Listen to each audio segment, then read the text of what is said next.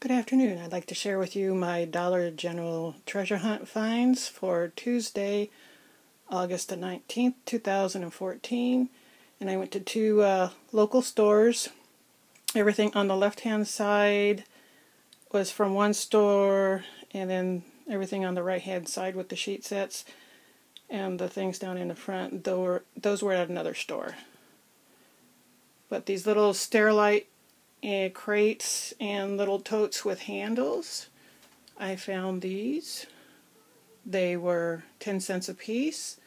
And at the store also had all your seeds and your garden kits and everything 90% off. So this herb garden grow kit was 60 cents each. And I kind of highlighted what the UPC codes were for the Sterilite, because there is no dots or anything colors coordinating for that. And then the value pack American seeds that were $1.30 were on sale for 13 cents a piece, and those are the bigger seed packets. And moving on to the second store, I needed sheet sets for the kids, so they had some in the back buy your last chance section that were 50% off, normally $12.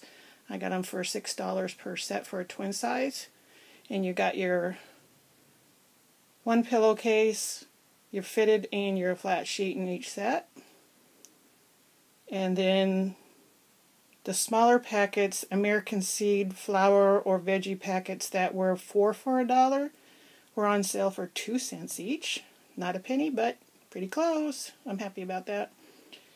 And the other ones that were 2 for $1 were a nickel a piece, 5 cents.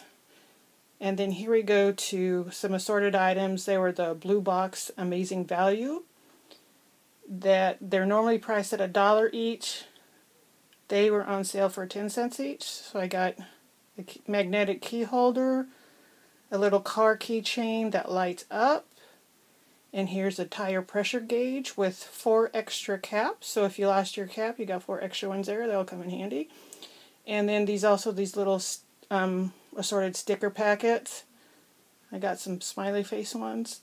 They were all $0.10 each. Normally those were $1 also, but they were $0.10.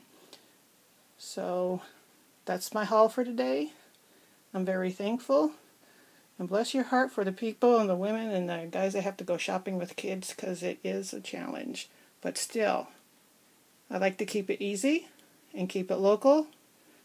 That way I don't have to do a lot of running around. So happy hunting. God is good.